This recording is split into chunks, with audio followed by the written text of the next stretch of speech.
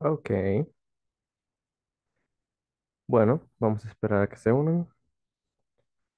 Vamos a ver el grupo.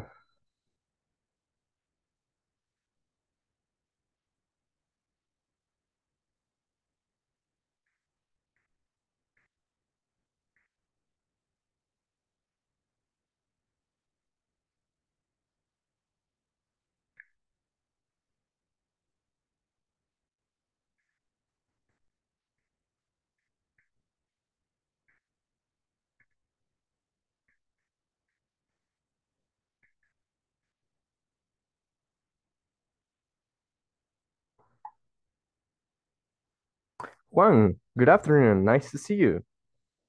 Good afternoon. Good afternoon. I don't know if you can turn on your camera, please. No sé si puedes encender tu cámara, si es posible. Um, ya la enciendo solo. Ok, perfecto. Porque sí, es como, si siempre es como un requisito, ahora todavía más, ya que estamos siendo pocos en esta semana. Ok, ya la Vamos a enciendo. ver. Ok, ok. Thank you for that. I really appreciate it.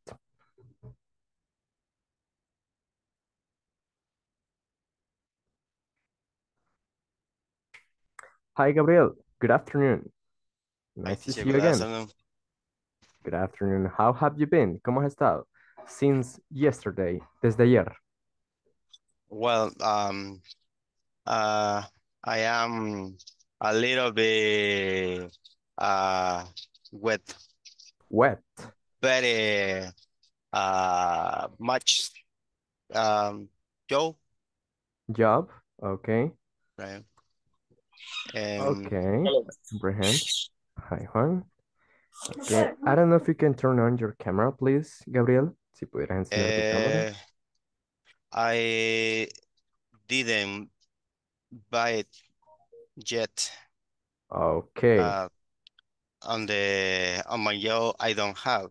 Mm-hmm. Just when I get the class on my home, I get the camera. Okay, I comprehend. Okay, I comprehend your situation. And nice to see that you are using the simple past statements that we were looking yesterday. Veo que estás usando el simple past y ese dominio del inglés. Ok, comprendo, no tienes tu cámara ahorita, pero ok, comprendo la situación y me alegra ver ese manejo del inglés. Ok, Thanks. you're welcome, my friend. So, Juan is ready. Gabriel is ready. If you want, we can start with the topics. And then, as yesterday, maybe more participants are joining us during the class. Tal vez algunos más se van uniendo mientras ya comenzamos la clase. Pues sabíamos que iba a ser una semana un poco especial por esto, ¿verdad? Del turno, del horario. Entonces, vamos a comprender, no hay problema. Okay, so yesterday we were talking about the simple past tense. We were saying it is totally important to know that topic because it is a base of the English. I don't know, what can you tell me about what we looked yesterday? De lo que vimos ayer, ¿qué es lo que me pueden decir?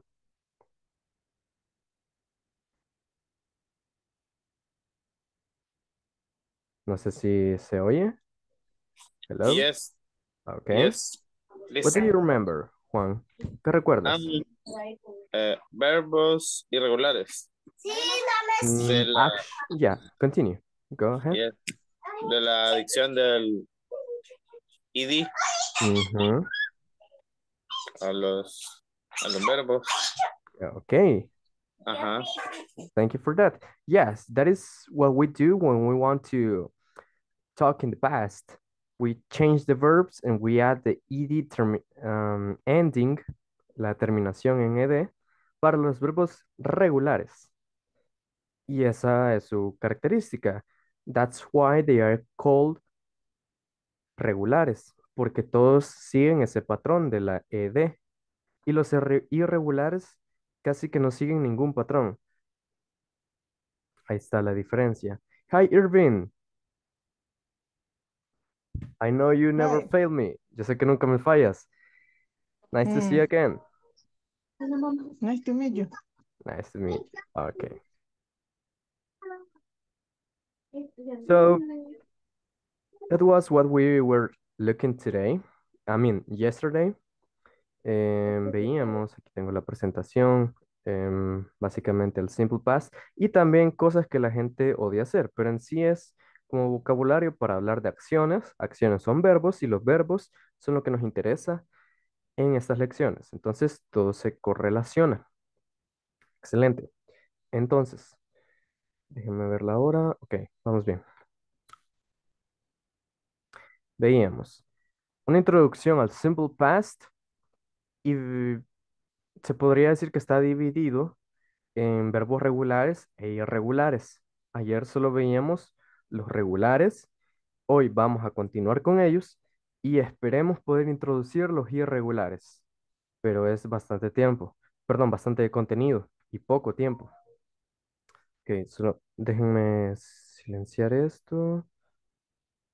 Ok, perfect. So let's continue. And also, thank you. I want to thank you for being here in the class. I know it is difficult. It is an effort. Effort es esfuerzo. Effort that you do to being here. So I really appreciate it.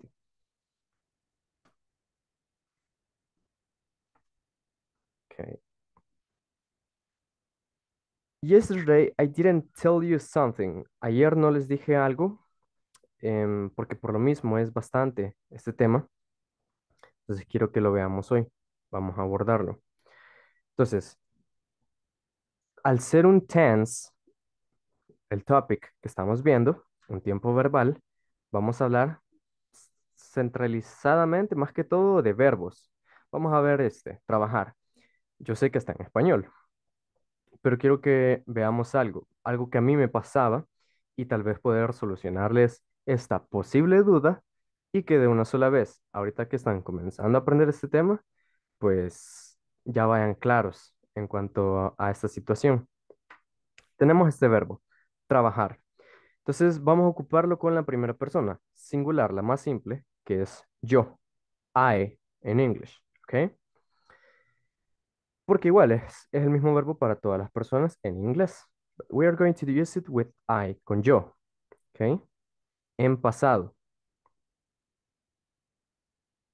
Digamos que estas serían las formas más comunes. Sé que los latinos siempre nos inventamos cosas nuevas para hablar, pero estas serían como las formas más comunes de decir yo trabajé en español, en pasado, ¿ok?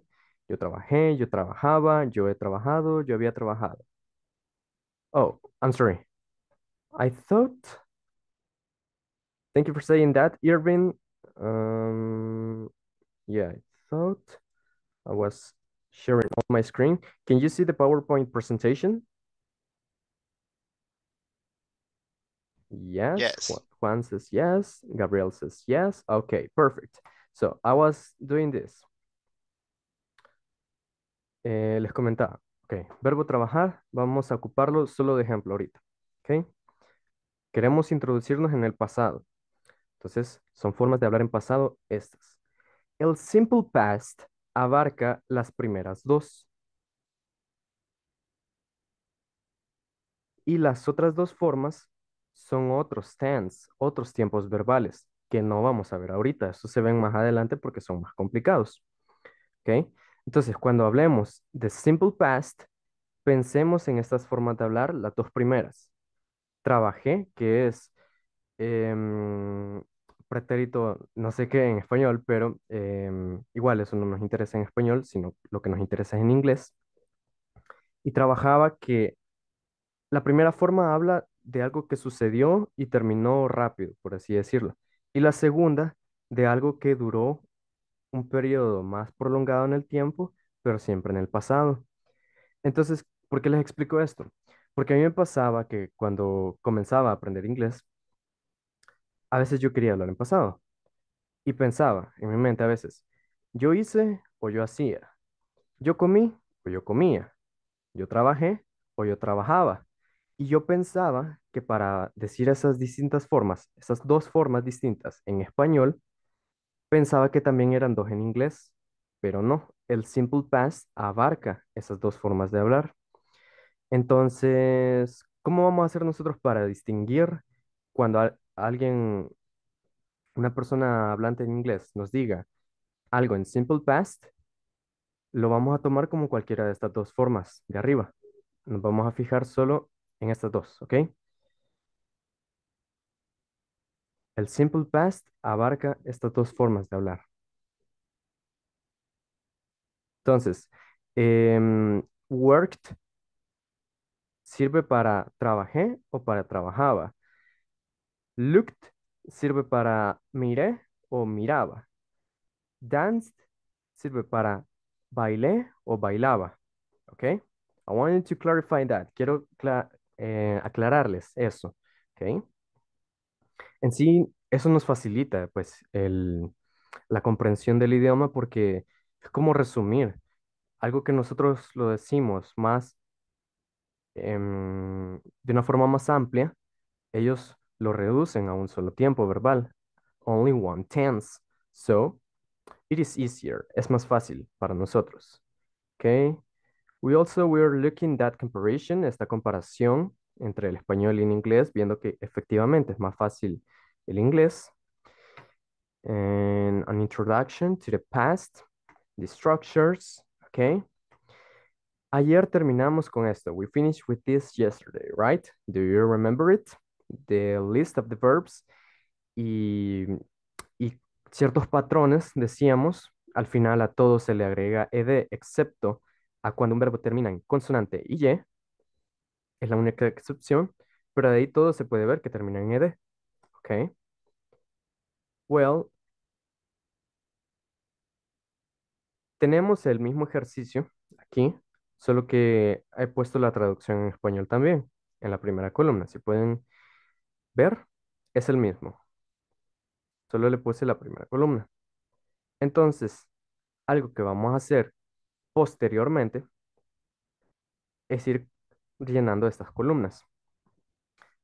Nuevamente, we are talking about a verbal tense, un tiempo verbal para conjugar precisamente verbos, valga la redundancia. So the main topic here, the main point are the verbs. El punto principal son los verbos.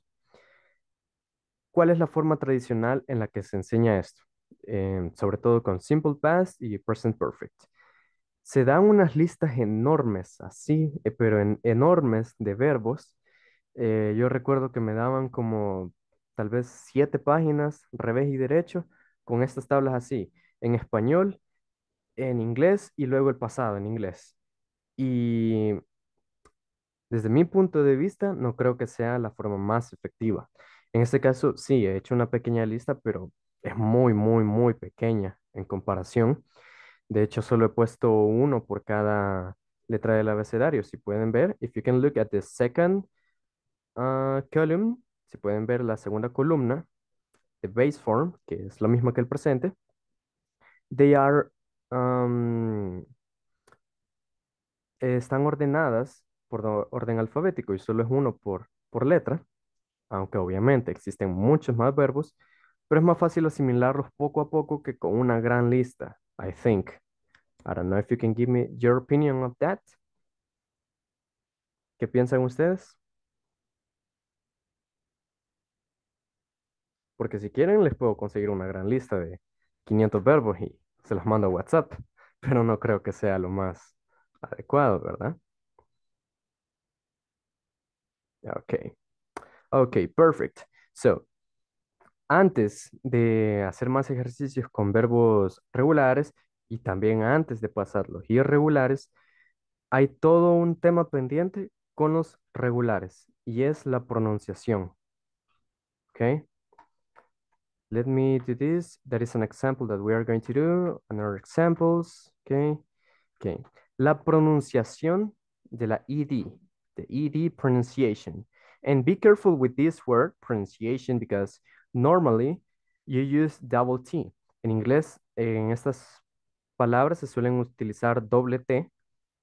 Imagínense que en vez de la C hubiera ido otra T, pronunciation, aunque siempre se pronuncia así. Pero esta es una de las pocas que incluye la C. Entonces tengan cuidado con eso. ¿Ok? De hecho, I check it, lo revisé porque yo lo estaba cometiendo un error. Ok, the pronunciation. Ayer veíamos las reglas de escritura, de que según cómo terminaba el verbo, íbamos a agregarle D o solo la D o cambiar por IED. ¿Ok? That is easy, right? Everything's clear? ¿Todo claro con eso? Okay, perfect. Nice to see that. Then there is another situation. Okay, these are the three endings, the, ed, or ied, and then the three pronunciations, the, t, and id, or id.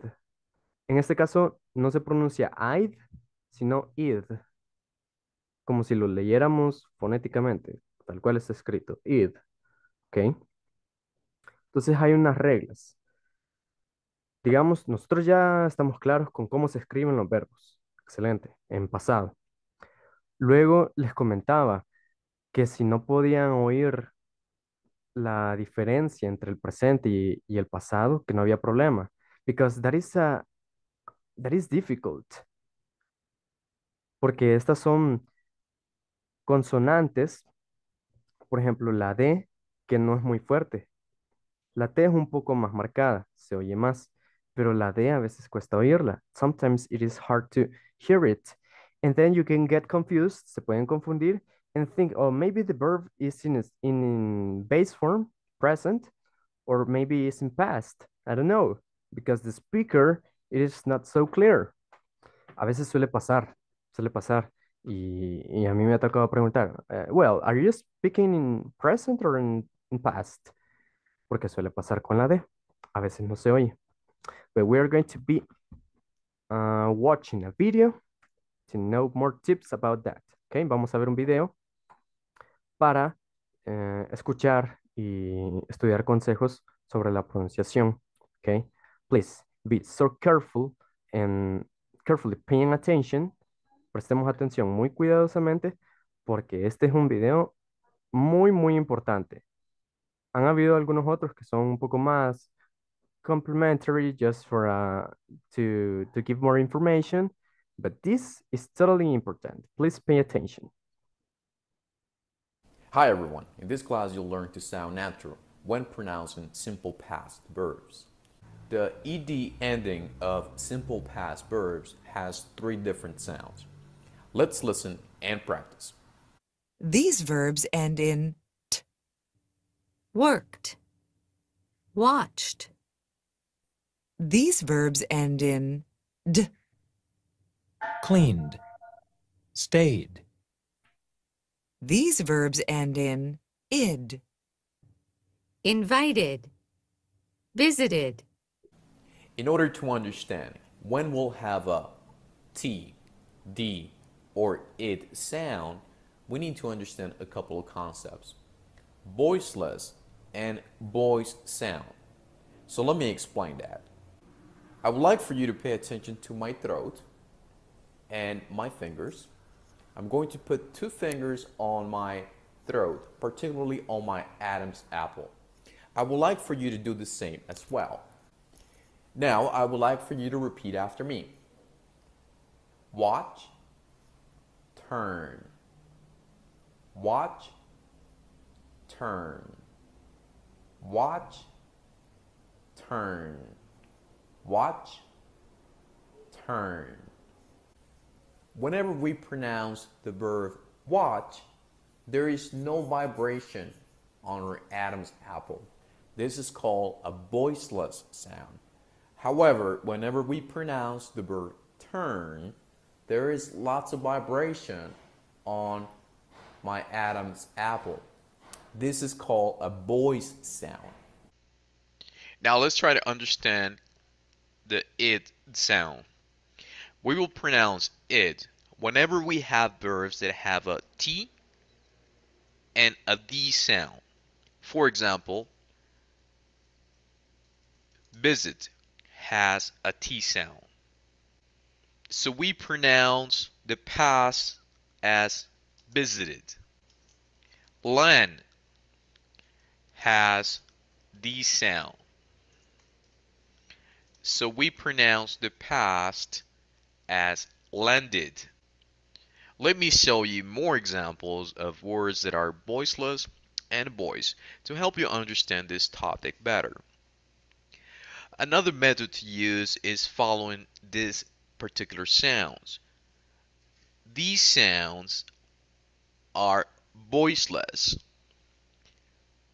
P, K, S, H, C, H, G, H, T, H, S, S, C, X. Let's pronounce these words now. I would like for you to repeat them after me. Helped, looked, watched, laughed, breathed, kissed, danced, fixed. The following consonants have voice sound. L, N, R, G, V, S, W, Y, Z. Let's pronounce these words now. I would like for you to repeat them after me. Called, cleaned, offered, damaged, loved, used, followed, enjoyed, amazed. Now it's your turn to practice. I would like for you to pronounce all of these verbs. And then record yourself using the website bokaroo.com. After you finish this activity, share the link of the recording on our... Okay, class. Could you hear the video? ¿Pudieron oír el video? Okay, Juan says yes. Okay. Yes. Okay, perfect. Yes. Good afternoon, Miguel. Nice to see you again. Thanks, very well. Okay, okay, perfect. Happy to see that you are with us today. Feliz de ver que estás hoy con nosotros, ¿ok? Ok, perfecto. Me alegra que hayan podido ver el video porque es muy importante. Okay, I'm going to return to go back to this part. Let me see this and take off the subtitles. Okay. This chart, este cuadro, esta información is going to help us a lot. Nos va a ayudar mucho para entender. Tal vez si no quedó muy claro lo del voice sound, no hay mucho problema porque no nos afecta tanto. Nos podemos guiar con las consonantes. ¿Ok? Pero para explicarlo un poco, lo que él decía de ponerse los dedos en la manzana de Adán, ¿verdad? Nosotros los hombres lo tenemos más marcado, entonces lo podemos notar más fácilmente. It is easier for us to notice it. ¿Ok? Hay I don't algunas... have Apple. I'm sorry. I don't know. I don't, así se dice, ¿verdad? I don't know have. No tengo Apple o no tengo manzana. I don't have. I I don't don't have. have. I'm going to write it here for you. Don't worry. I don't have. Remember, the I is always uppercase. La letra I, cuando se refiere a yo en inglés, siempre va mayúscula, ¿ok? Todos tenemos manzanas, solo a algunas personas se les marca más y a otras menos, pero todos tenemos, no hay problema. No te preocupes, Juan. Don't worry about it. You have one, I can promise you, te lo prometo. Ok, so, para explicar un poquito rápidamente, sin meterme a cosas muy técnicas, la voz simplemente es aire saliendo de nuestra boca, ¿ok? Las vocales A, E, I, O, U son sonidos limpios que hacemos sin obstruir nada en nuestro interior, ¿ok? En nuestro sistema. Las consonantes son algunas combinaciones de obstrucciones que le hacemos al aire.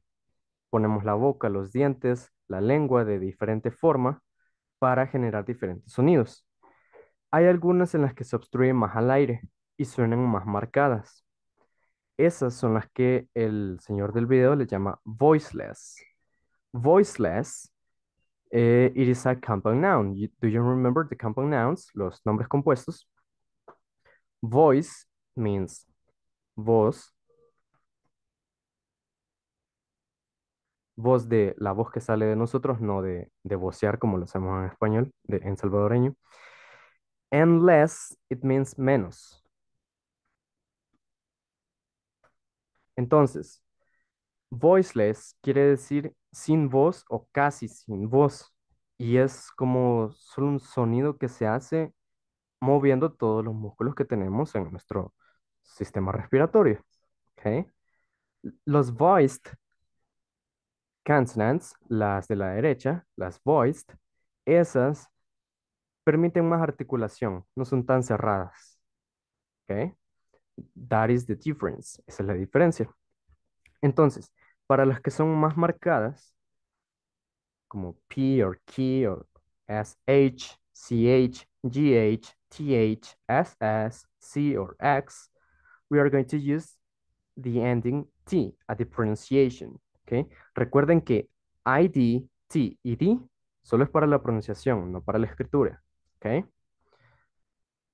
Entonces, ocupamos la T para estas consonantes porque son más marcadas, más fuertes. Luego la D es más suave, al igual que todas estas vocales de aquí, de la derecha, son más suaves. ¿Ok? Entonces, voy a exagerarlo un poco para que se note un poco más. Leyendo los verbos de la segunda columna.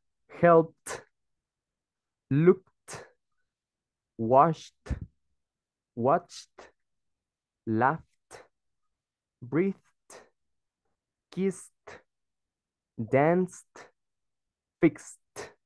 Okay. And then the third one, la tercera, called, cleaned, offered, damaged, loved, used, followed, enjoyed, amazed. So the letter D is pronounced. La letra D se pronuncia, but it's almost, you cannot hear it almost. Casi no se puede oír porque es una letra muy suave. Then we have two more cases. Tenemos dos casos más. Those from the left, aquellos de la izquierda. T and D. Estos se pronuncian así. Wanted, porque se suele omitir la T al pronunciarla en ese tipo de palabras, pero si ustedes quieren se puede poner también. Wanted o wanted, needed, marcando muy bien la I. ¿Ok? Needed, wanted. Okay. Do you have any question here?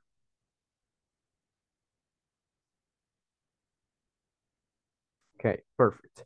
I'm going to repeat that again. Voy a repetir todas estas palabras and I'm going to give like 2 seconds after my voice, después de que yo lo diga, para que ustedes lo digan en su espacio, ¿ok?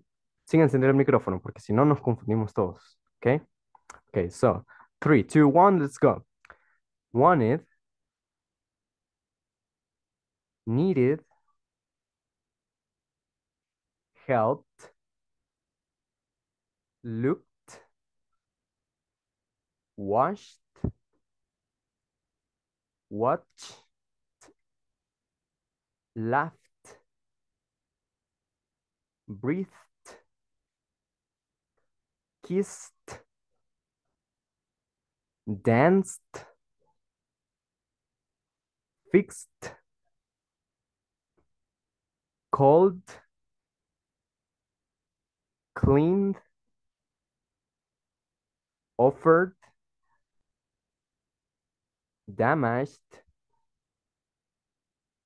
loved, used, followed, enjoyed, amazed. Okay. Okay, I know you did it very well. Yo sé que lo hicieron muy bien. And don't worry about this. Les prometo que todavía a mí me cuesta un poco este tema. es un tema difícil, esta pronunciación en específico. It is very hard, so don't worry for doing it perfect, ¿ok? No se preocupen de hacerlo perfecto porque incluso me pasaba cuando yo trabajaba en otro lugar con las personas de California, me costaba bastante entenderles a veces estos acentos o diferenciar entre presente y pasado, porque la D, les prometo que la decían, pero no la pronunciaban. Entonces, don't worry about this, we are learning, ¿ok? Estamos aprendiendo. Perfect. So, now I think we are ready to continue. Yes? Ay, disculpe. El sonido que hace al final es como help. Sí, ¿verdad? Yes. Help. Helped. Look. Look. Yes. Como Okay. que suelta un poquito de aire al final. Look. Looked. Sí, literalmente agregar una T. Es como con la ed. It is like that. We just add it, right? Solo le agregamos la ed para escribirlo. So, for pronouncing it, para pronunciarlo, solo vamos a agregarle la T. Go back to the base form. Regresemos a la forma presente, a la forma base. Como no se pronuncia ayudar, se dice help. Help. Y luego, en pasado, solo le vamos a agregar la T, pero lo que ya teníamos no lo vamos a cambiar. Solo le agregamos al final. So, help plus T. It is helped. Helped. Helped. Okay. We are not going to change the pronunciation before. El verbo de antes no vamos a cambiar cómo se pronuncia. Solo le agregamos la ID, la T o la D al final. Okay, thank you. Okay, my pleasure. En something, algo que quiero decirles, en ningún caso se dice literalmente ed, se pronuncia ed. Jamás se dice watched, watched o loved o used, followed. La e jamás se pronuncia como e en estos casos. Y es un ejercicio que nos ponían a hacer, por ejemplo, a mí cuando aprendí inglés, no decir en estos casos la e, porque ninguno se dice. Okay? It could be ID, T, or D, but never the E. Okay? So let's move forward. Avancemos to this. Let me remember. We were like here. We were going to make this, to do this exercise. Okay. I'm sorry. Let me check. Okay. These are the verbs from yesterday in the new format, el nuevo formato. Okay. We're going to do this. I want you to help me, quiero que me ayuden, to be completing these fields, these cells, estas celdas, con los verbos en pasado. Los tienen aquí en español, la base form en English, and I want you to do this without any translator. Quiero que lo hagamos sin ningún traductor, por favor. Entonces, con los patrones básicamente que hemos aprendido, con este de aquí, veíamos que casi siempre todo tiene que terminar en ed, excepto consonante con y. Ahí sí se cambia por ied. Es la única excepción. Pero es es un buen ejercicio. I know you can do it. Okay. I'm going to do this a little bigger. Un poco más grande. Okay. Let's start. Aquí, si quieren, pueden dejar el micrófono abierto de una sola vez. Quiero que participemos todos, por favor. Somos pocos. We are just a few. So let's do it. Accept. How do you think it would be in the past form? Accept. Accept. Okay. And how do you pronounce it? Accept. Okay. What is the last letter? La última letra. Letter T we pronounce ID. ID. ID. Yes, you're right, Gabriel. So we are going to pronounce it, accept it. Accept it. Accept it.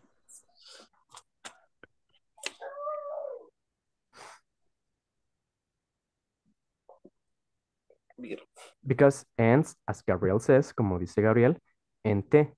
So we are going to use the ID pronunciation, accented. Boil, boil. No sé si alguna vez han oído algunas casas que tienen boiler. El boiler es el calentador de agua. So, boil means hervir. Okay. How do you think it will be in past form?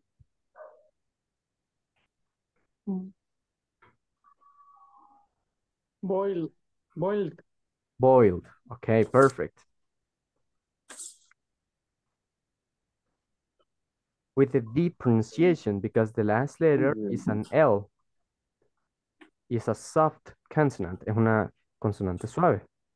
Okay. Compare.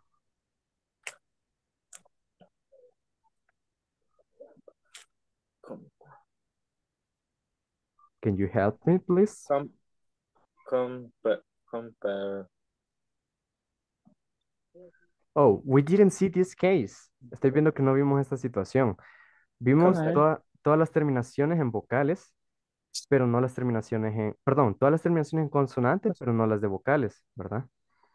Cuando termina en vocal, como en este caso, compare, that ends with an E, con una E, solo se pronuncia como D también. Es como que se agrega a esta columna de la derecha. ¿Ok? Compared. Compared. Ok. Destroy. Be careful because it has a Y at the end. Tiene una letra Y. So, how will you do it? ¿Cómo lo harían? Destroyed. Destroyed. Perfect. Perfect. Thank you. Establish. Esta es una de las pocas excepciones en las que hay una palabra con ST y lleva una E al principio. Okay. En la anterior en la anterior no se cambia la Y por I latina. No. Why do you think we don't do that? ¿Por qué crees que no hacemos eso, Irving? Por la O. Por la O. No necesariamente por la O. Excuse me. Okay. Ya, no necesariamente por la O. Imagínate que el verbo tuviera una A. Pues seguiría siendo así. Es porque es una vocal. Exacto. Si fuera consonante, como study, entonces ahí sí lo cambiáramos. Pero como lleva vocal, como en play, entonces no se cambia. Ok. Perfect. Thank you for asking. Gracias por preguntar. Okay. Then establish. Establish. Con más fuerza. Because ends with SH as the second column. Okay. SH. Okay. Established. Then fry. Fried. Fried. Fried. Fried. Fried. Fried. And how would you write it? ¿Cómo lo escribirían? Fried. F-R-D. Fried. Are you sure? Solo Let me see, agregando la Juan. D. Okay. Fried. Juan says like this. Then Miguel says like this. Am I correct? ¿Estoy en lo correcto? ¿Así me dijeron? Solo agregando la D. La D. I-N-D. I-E-D. I-E-D. Yes. We are going to do this. Fried. Right. Because ends with a little Y. Termina con una Y. And before the Y, it is a consonant. The letter R. So that is the reason why we change it for the other letter, for the I. Okay, perfect. Then gather. I'm sorry? ED. ED. Okay, gather.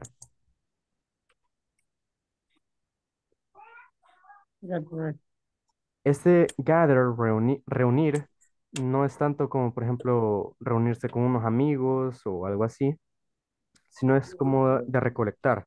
Yo tengo muchas cosas por aquí, por ejemplo, entonces las voy a reunir y van a quedar juntas. A eso se Gather. refiere. Gather. Ok. Gather. Hope.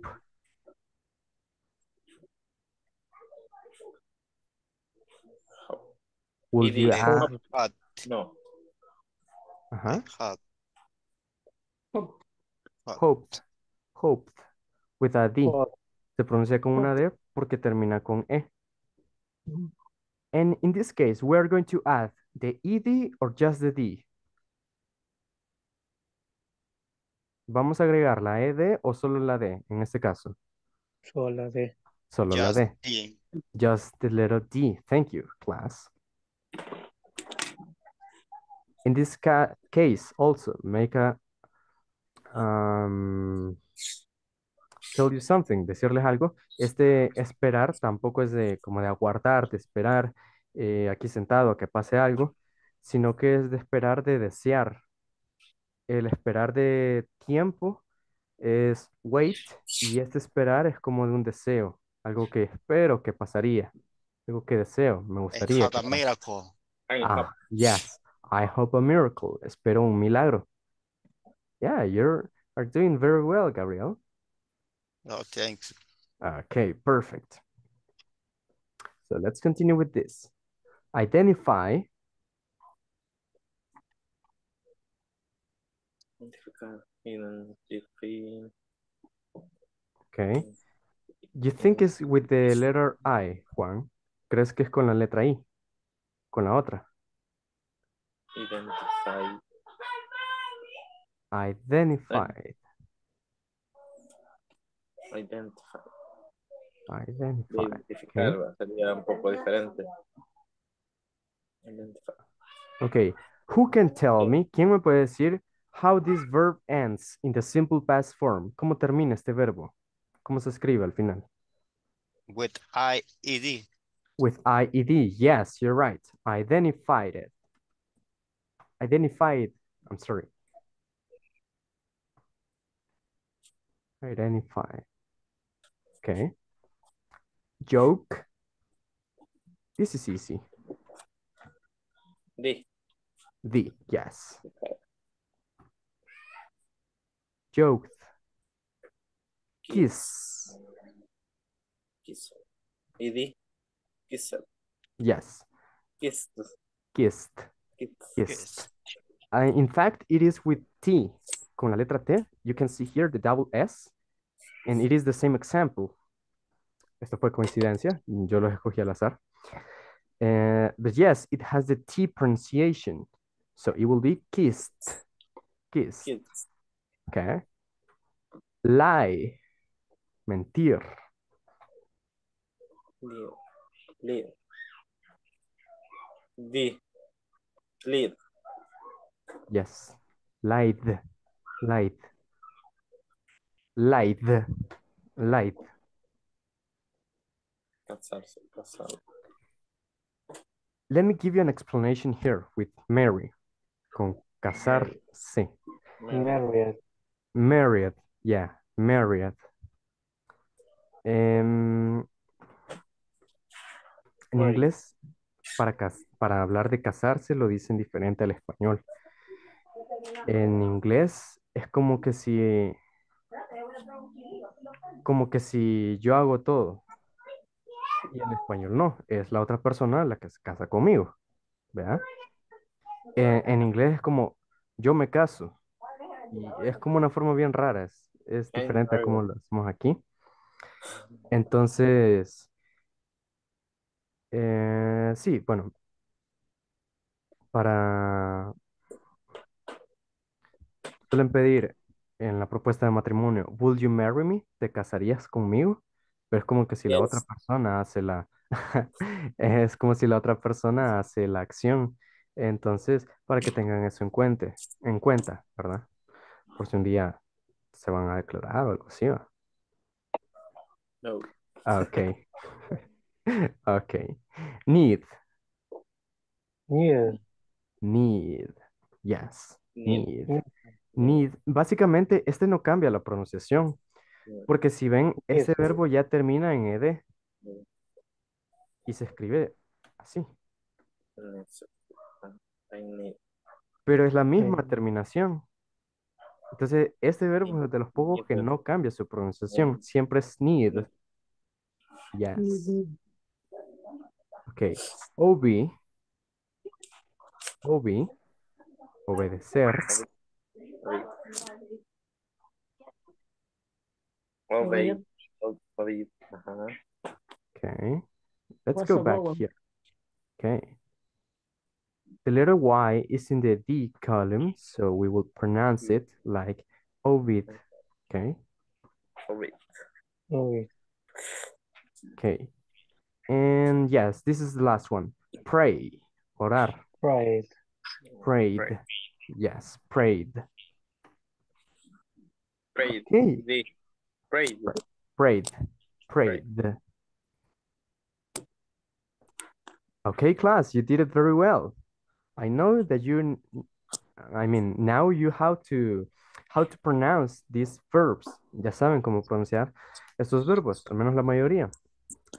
And that makes me feel very proud. Eso me hace sentir muy orgulloso. Okay, we're going to practice this in a real life situation. In fact, it is the same of the past example. De hecho, es el mismo del ejemplo pasado, del video pasado, del de ayer.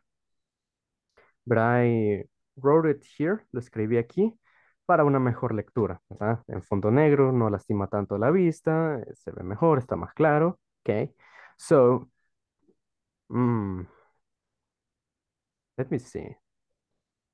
No quisiera hacer lo típico de que pase alguno a leer, por favor. Okay. So, pero vamos a I hacer got eso. it. Okay. You want to read, Gabriel? Yes. Okay, perfect. Do it. Hi, Jennifer. Did you have a good weekend? Well, I had a busy weekend and I feel a little tired today. Really? Why? Well, on Saturday, I exercised in the morning, then my roommate and I cleaned the laundry and shop, and then I visit my parents. So what did you do on Sunday? I studied for the test all day. Okay, perfect, my friend. Thank you very much. I really appreciate it. You did it very well. Lo hiciste muy bien. Y sí, así es como, básicamente, como se lee esta conversación. De hecho, it, it remains a little statement at the end. Falta un pequeño pedacito de la conversación al final. En el video, Michael se preocupaba porque he didn't study for the test. Él no había estudiado para el examen. And in fact, that is the title of the conversation. Ese es el título de la conversación. Pero por el espacio ya no lo puse. Pero se entiende, el punto es que pronunciemos, que nos acostumbremos a trabajar con estos verbos. So, I want you to identify, quiero que identifiquemos los verbos en pasado aquí. Okay? I need your help for that.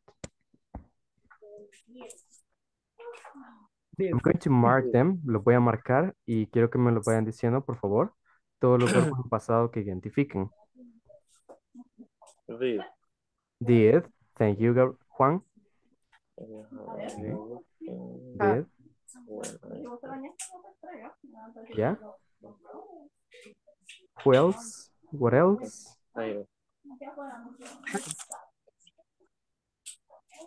I'm sorry.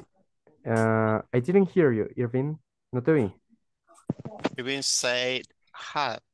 Had. Okay. Had. Yes. That is the past form of have. Studied. Studied. Studied. Okay.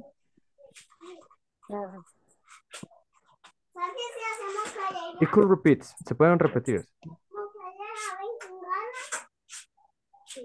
Because we have did again here. Clean. Clean. Cleaned.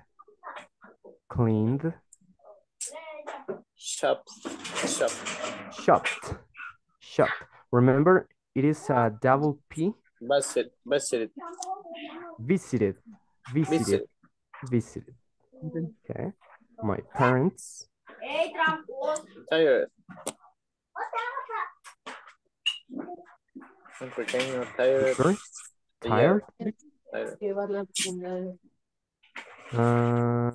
Tired. This. Ok. Vamos a dejar este para un segundo después. Y es una gran observación que hace Juan. En este caso no es un verbo, pero yo sé por qué me lo está diciendo. Entonces, tranquilo y Ajá. es una buena intervención. Ya lo vamos a explicar. Sí. Okay, what else? I think maybe exercised.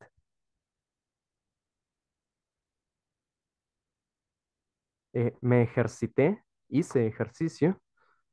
Okay. Did again, did laundry. Lavar ropa. Okay. I think there are all in this situation, en esta conversación. Okay. Tired. Tired, en este caso, es un adjetivo. It is an adjective. So, it is not a verb. Pero termina en ed.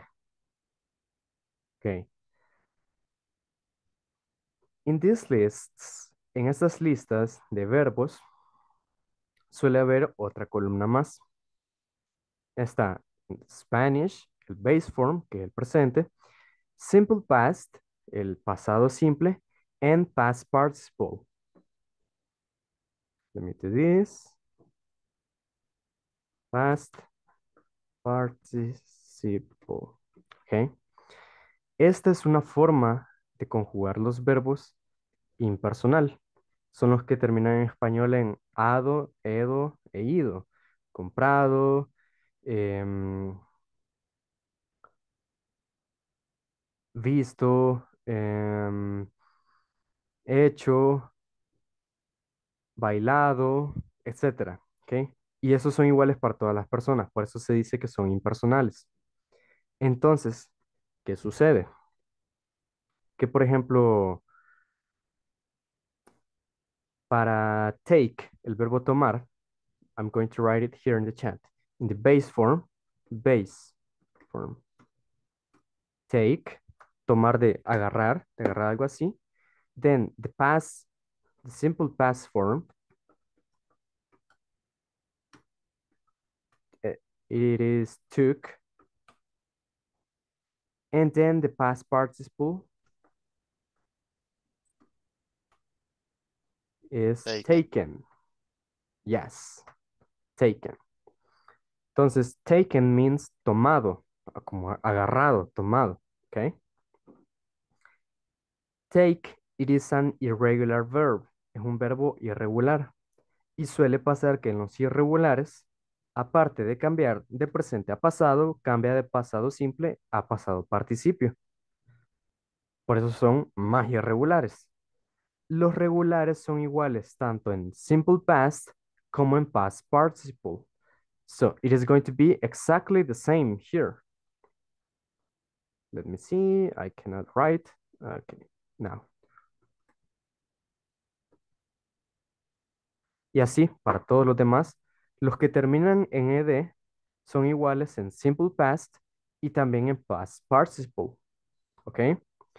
¿Qué pasa con el past participle en los verbos, tanto en español como en inglés? Que se usan como adjetivos.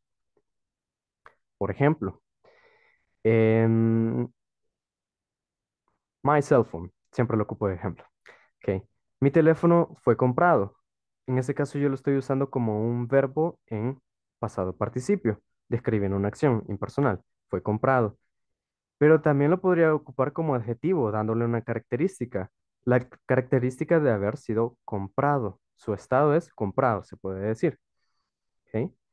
Entonces, por eso algunos em, adjetivos como tired, tired es enteramente adjetivo.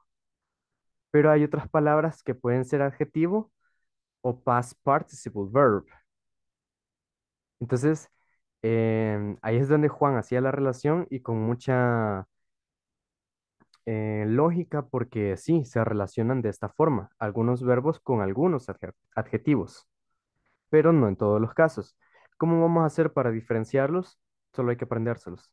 Tampoco es tan difícil como decir, ah, puchica, qué mala onda, me voy a aprender 1 millón de verbos. No, it is not like that. When you are practicing and practicing, you get used, you get accustomed, te acostumbras to the language, so you can you can see the difference between an adjective and a verb. And also imagine that, imaginemos que fuera un verbo también, algo que cumpliera las dos características, adjetivo y verbo. En este caso, ¿cuál es el verbo de esta clause? Se le llama, esta parte de la oración. Okay, we have here the I subject, feel. and this is the verb, the main verb. Este es el verbo principal, feel. Entonces, cuando tenemos feel, que está en base form, ¿qué decíamos? Que si luego queremos agregar otro verbo, let me see here, we are going to use it in the ing form. Podemos ocupar dos verbos en una misma frase, pero el segundo, para ya no tenerlo en base form and avoid to be repetitive, para evitar ser repetitivos, we are going to use the ing form. So in that case, we will have used another form of the verb.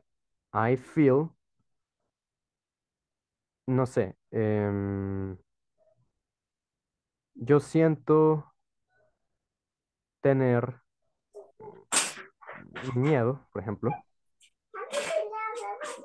I feel having, o dolor, pain. I feel having pain. Pero normalmente eso suele ser algo más latino, ocupar tantos verbos en una sola frase. En inglés casi no se usa, pero si lo quieren realizar, de esa forma se hace. Okay. Thank you for your comment, Juan. Fue muy importante para aclarar eso. Okay, thank you. Of course. Okay, let me see the hour. We are almost finished. We are just going to look at some examples that I prepared with the structures. Okay, veíamos las estructuras, ¿verdad? For the positive, the negative, the yes or not question, and the WH word question, the information question, okay? Decíamos, we were saying, the positive statement, it is the easiest form, es la más fácil, because it only has 3 elements, the subject, the simple past verb, and finally the complement, that is optional. Okay, here we have one example. Alan drove around the city. Drove is the past form of drive. Drive means manejar, conducir en un carro, okay? So Alan, que es el sujeto, Alan, drove, manejó, around the city. Around the city se puede traducir, se puede interpretar como literalmente alrededor de la ciudad, como que anduvo dando círculos alrededor de la ciudad, o adentro de la ciudad, pero por muchos sitios. Okay? Around the city. Then we have this one. The negative statement. Subject plus auxiliary plus not plus verb plus complement. She did not walk yesterday. We were saying we are not going to use the past form in the verb because we already had it, I mean, in the auxiliary. No tenemos do, tenemos did. Y ahí ya va incluido el pasado.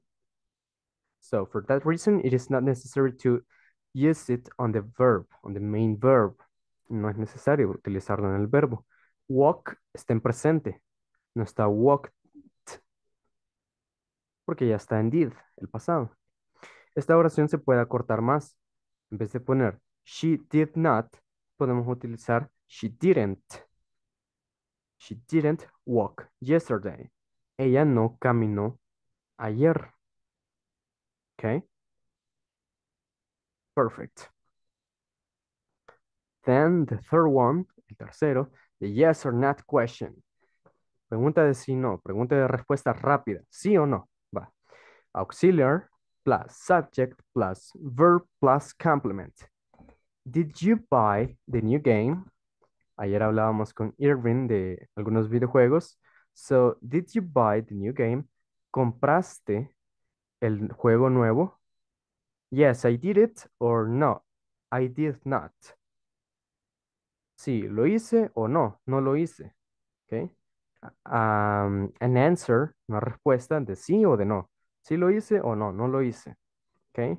Did you, did she, did we, did they. ¿Ok? Nuevamente, buy, we use buy and not bought because we have already did, porque ya tenemos did. Por eso es que ocupamos buy en presente y no en pasado. Finally, the WH question. It is the same structure, but only has one difference. We add the WH word at the beginning, okay? In this case, where, donde, Claire, va a ser el sujeto, Claire, nombre de mujer, make her theater debut. I think, let me remember, it was like that. Su debut teatral, okay? Imagine, I don't know, she's an actress, ella es una actriz de teatro. En Nueva York se suelen ver muchos teatros, es muy común ver eso. Y, well, this can be an example. Este puede ser un ejemplo. Don't forget never to place the question mark. Nunca se olviden de poner el signo de pregunta, ¿verdad? At the end. So, cuando Claire hizo su debut. Perdón, ¿a dónde? ¿A dónde hizo Claire su debut teatral? Una pregunta de información que no solo se contesta con un sí o un no, sino que el que vaya a responder tiene que decir, en tal lugar, aquí, allá, ser más específico, dar más información. Ok. Ok, perfect. It is clear for you. ¿Está claro para ustedes? Ok, thank you. Yes. Thank you. Si me hacen el favor ahorita mismo de poner su nombre en el chat, porfa.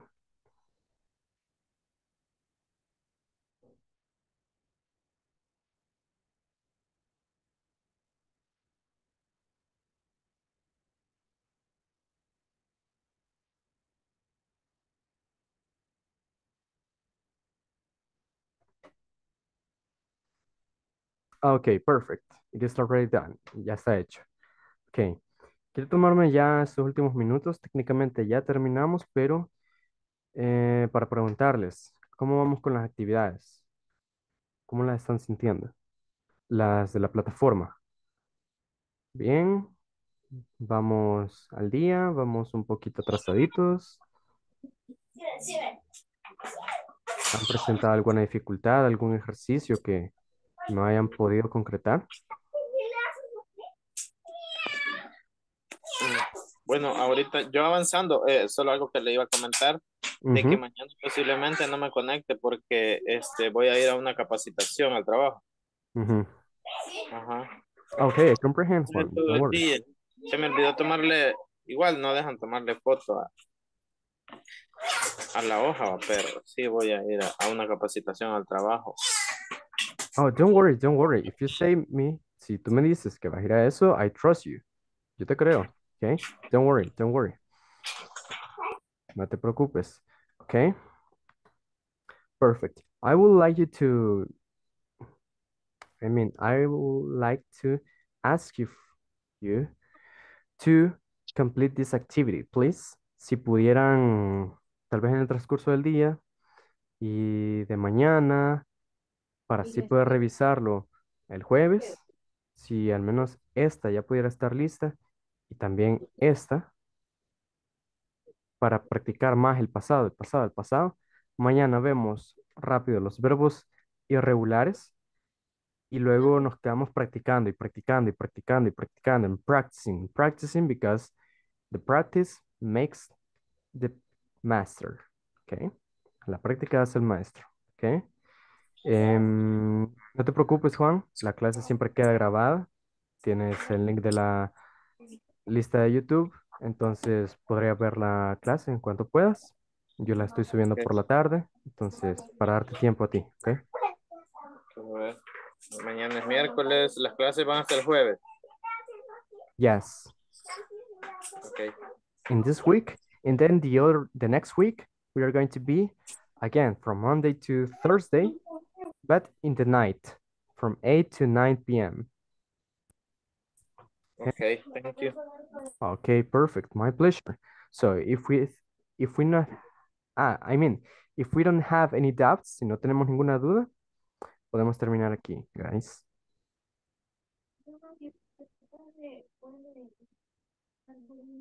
Okay. Okay, perfect. So see you tomorrow. I hope you have a wonderful day and rest also.